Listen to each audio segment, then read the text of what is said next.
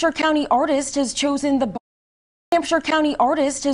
the body's most powerful organ as the subject of her work, now on display in downtown Springfield.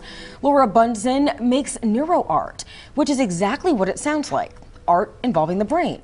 She's one of 10 entrepreneurs chosen to display their work at ReveX Labs, a community hub on Bridge Street. Her work covers everything from canvases to pins to cards and coloring books. I work on neuro-themed artwork because I'm fascinated by how the brain works.